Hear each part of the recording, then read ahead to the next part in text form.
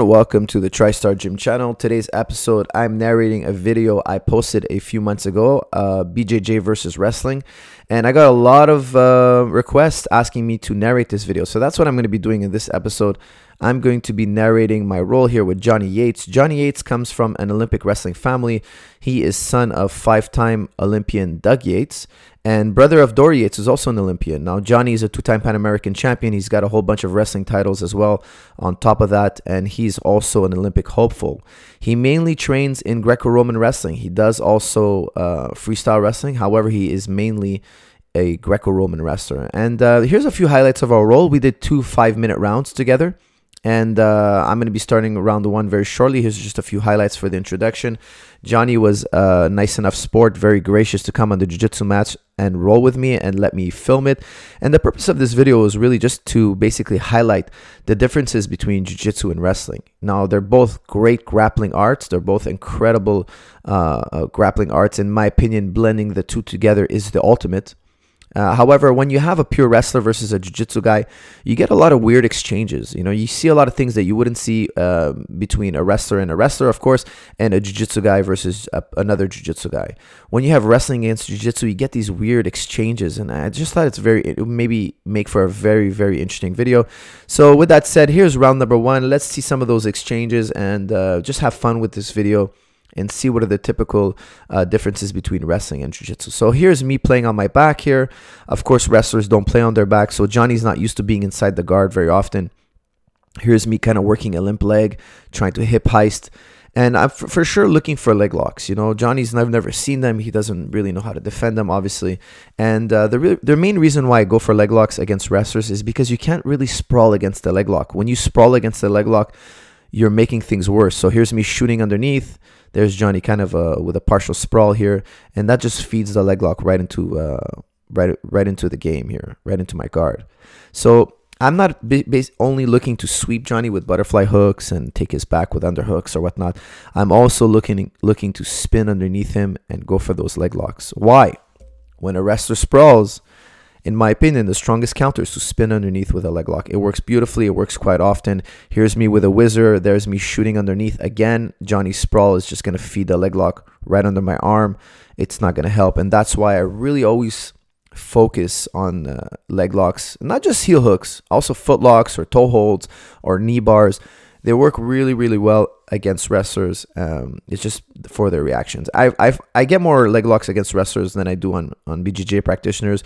Number one, of course, BJJ practitioners are more aware of how to defend those leg locks. But BJJ practitioners don't sprawl as often. You know, wrestlers are trained to sprawl. And when you sprawl, you straighten out your leg. And when you straighten out your leg and you put your weight on top of me, it just makes it really easy for me to wrap up that ankle. All right, so here's me framing. Johnny attempted an underhook pass. Here's me hip heisting. He's grabbing my leg. I love when a wrestler grabs my leg. I have kimuras, I have guillotines, and of course, I can spin underneath here and heel hook. Now, Johnny's wearing a boot. It's going to make the heel hook, you know, almost unfair. It's just going to be too easy for me to hook it. And that inverted heel hook, especially when I'm also facing upside down, is just a very, very powerful heel hook. Just very, very difficult to stop. I'm going to let Johnny on top again one more time here. Let's see what happens. I'm playing open guard this time. Here's a whizzer again. I'm going to try probably not to roll for another leg lock because things might get boring. There's Johnny picking me up and me flowing right into a pendulum sweep, right into a butterfly guard sweep. All right, so let's take a quick look at that again here. I'm going to replay that. This is a little rewind. Okay, so let's see what happened here. So I'm in my whizzer again, and again, I love this position against wrestlers because I can flow into leg locks. This time I elected not to flow into another leg lock, just to kind of mix it up a bit. I'm going to try to put him in a guillotine. As I put him in a guillotine, he's a very strong boy. Believe me, Johnny's inhumanly strong. He's going to pick me up here. I'm going to let this play through. As he picks me up, I've missed the guillotine. He's going to bring me down, and I'm going to go right into a pendulum sweep. Now, I really like to use pendulum sweep to off-balance my opponents. I do not always get it. That's the second pendulum sweep I try. That's the second miss. Johnny drives forward. There's that butterfly hook sweep. And that was just, you know, kind of like flowing with the momentum, you know, kind of flowing with the go here. Johnny was pressing forward, and that butterfly hook sweep just kind of threw him a little bit more forward than he wanted to go. Now I'm in mount. He's body locking me. Okay, now obviously this is not the traditional jiu-jitsu escape. This is a Greco-Roman reaction. You know, they love to body lock. And when that's occurring, what I like to do is I like to go to a combat base. So there's combat base here. I have one knee up, one knee down. I'm going to frame into his neck. And you can see here, when I frame into his neck, that's going to break his body lock.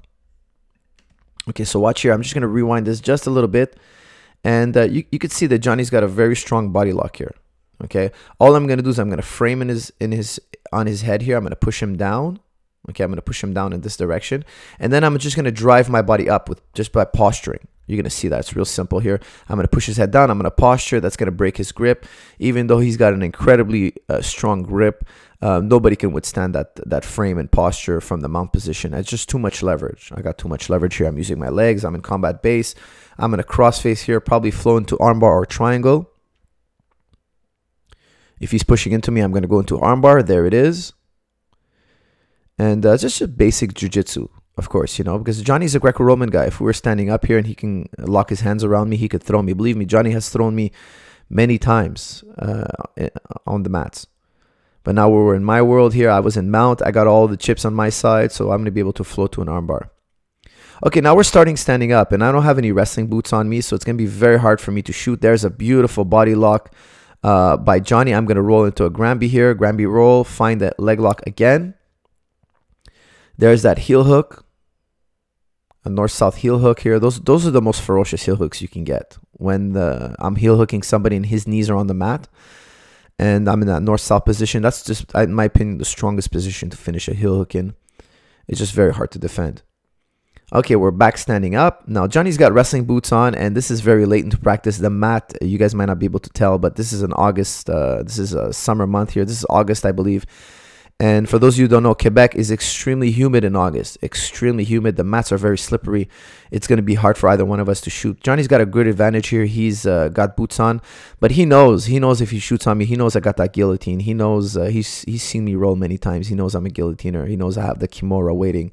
He knows I have the leg locks waiting. So he's going to be very careful before he shoots. There's going to be some pummeling here. I don't remember exactly how we get back down to the mats, but I believe it's going to be happening very shortly. So again, this is very, very late into practice. Okay, that was the end of round one. So there was no takedown here. We took a short 1 minute break, and this is round two. This is our second 5-minute round. Johnny elected to take off his boots. If you guys notice, he took off his shoes. He was getting a little bit tired of getting leg locks, so he thought it would give him an advantage to take off those boots, maybe make it harder for me to heel hook him. And now we're going to be pummeling, and I think we're pummeling for quite a bit of time here because, again, it's super slippery, very late into practice. Me and him have been rolling with other people we've been training now for well over an hour, and we decided to lock horns at the end of practice. And things are just super slippery, very hard to shoot on this mat, just super, super hard. So I'm just going to fast forward here till the first takedown occurs. I don't remember exactly how it occurs here. This is me fast forwarding. There are a few failed attempts from both of us. Just a super slippery situation. And eventually, I think I eventually pull guard here. I think this is it. Johnny's got an underhook here. It looks like I'm going to pull guard. Snap down attempt. Beautiful snap down attempt here by Johnny. I brush him off here. Arm drag attempt by me. Okay, I think I'm going to have to fast forward here a little bit.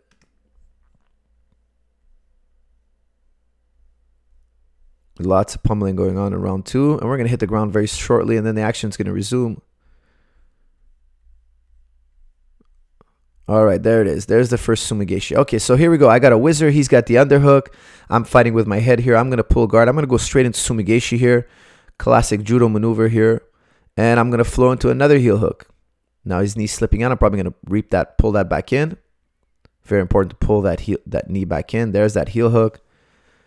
It's just these north-south heel hooks are very, very hard to escape. Now, even if Johnny was a leg lock expert, I really think that was just, a difficult one to escape. All right, we're going to be starting back in the guard because that was just too much pummeling, too long. And here's Johnny back in the guard. Now, of course, if we're in Johnny's world right now, I'd be pinned. I would have lost this match. So Johnny's not used to being in this position. Although I have seen him crush purple belts, brown belts in practice. Johnny, don't kid yourself. Johnny's been training grappling and wrestling and parterre, as they say. Here's a up and coming omoplata. A lot of you asked me to comment on this, asked me to break it down. That's just basically a regard into omoplata. It's not a move I rehearse. It's just, from years of training regard and from years of doing omoplata, you kind of just blend the two together. There's a little omoplata finish. Back to what I was saying. Wrestlers are great standing up. Obviously, of course, their whole sport is based on taking another person down to the ground. However, they also do parterre, which means literally in French it means on the ground. Okay, now parterre, they do grappling on the ground. Not the same as jiu-jitsu, very different.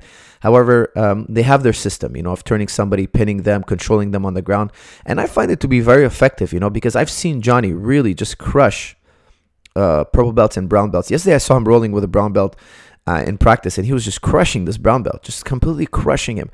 Not because he knows, and that was in jiu-jitsu practice, not because he's such a jiu-jitsu expert, but because he's been grappling for so many more years. Johnny's, like I said, his father's an Olympian. He's been grappling and wrestling since he can walk, so me and Johnny, actually, we go way back. When I used to train, I still train with his father, Doug Yates, 5-time Olympian. And Johnny was just a young kid on the mats. He used to come and watch us wrestle and kind of just play. He was probably like 7 or 8, didn't have any wrestling partners. He would come in and just kind of like watch me and his dad and a bunch of other wrestlers kind of practice all night. And now here I am with Johnny, just wrestling with him, practicing with him, grappling with him. It's kind of a little bit unreal for me to be thinking that, like 10 years ago, Johnny was just a little kid, just a young little kid on the mats watching me and his dad train and wrestle and roll. I know I missed a few exchanges, guys. I'm going to rewind it. Let me rewind it here. I missed a few nice exchanges. Okay, we're back standing up. None of us are shooting the legs here. None of us. It's way too slippery. Let's see what happens here. I think I pull guard again.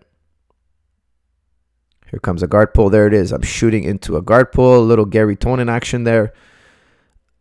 Here's me pulling into Sumigeshi. I miss a Sumigeshi. And here's a shoulder lock. A lot of you asked me about this maneuver. I'm going to be doing a butterfly guard video in the near future, and I will for sure highlight this maneuver. It's a great maneuver. I'm essentially locking in his shoulder. I don't know if you can see this, but I have a gable grip going on here. I have a gable grip, and I'm basically going to either try to armbar him, and if he resists my armbar, I'm going to sweep him. It's a really, really nice combination. So as Johnny was kind of driving forward into me here, a lot of wrestlers will try to drive you forward and try to flatten you out. He was just really going in the direction of the sweep, so I just kind of flowed with it here, and I'm going to lift my butterfly hooks up, and you can see that's going to elevate both his knees off the mat. It's a very, very powerful sweep, and it's going to allow me mount position. There's me again in combat base. I believe I'm going to flow into combat base here. There it is. I'm going to push down. I'm going to frame. I'm going to push down. That's going to break his grip. And from here, I'm probably going to float to armbar, or I believe I failed the armbar. Yes, that's right. I went to armbar. Here comes the guillotine. And now, look, we're back in the same situation. Now I have the neck wrapped. If I can bend his neck, the match should be over. If Johnny can posture out of this, the match, maybe he'll escape. But now the neck is completely bent.